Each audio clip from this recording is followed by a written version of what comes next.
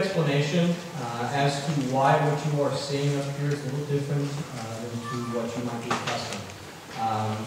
This fall, after marching season was completed, we sent off our vibraphones and our rosewood marimbas off to California to get repaired, to be fixed, and to put tune, and all kinds of wonderful things. We got them all back, and they sound great. Unfortunately, we did not have them between then and now. And so we kind of sat down and kind of scratched our heads and said, gee, what are we going to do until December? And we came up with this, a piece performed by the University of North Texas called Russlan and Ludmilla. As you can see, there is a marching drum line on the stage. It's going to be loud. If you have someone, in all seriousness, if you're any very small children or someone that has very sensitive hearing, I would really recommend they wait out there until this is done. If you aren't one of those people, turn down your hearing aids, and we hope you enjoy.